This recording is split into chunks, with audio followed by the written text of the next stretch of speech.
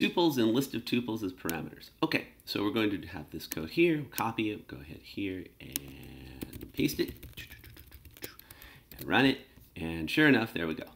Okay, so here we're creating an oval, whereas before we would have created it as such, 50, 50, 250, 150.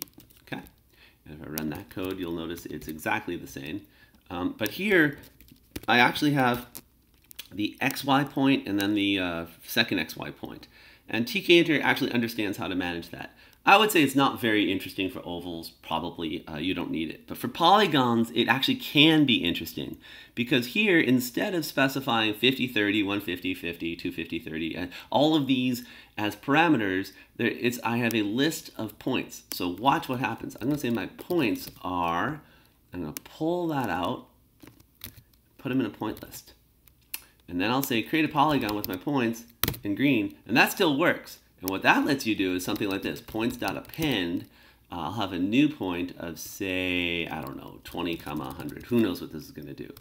But I can add to this list. I can also say remove from this list. Instead of appending that point, points.pop, I'll remove, and sure enough, the last point disappeared. If I hadn't done that, it's here. So this is actually really convenient because we can put our points in a point list and ask tkinter to draw the polygon using all those points.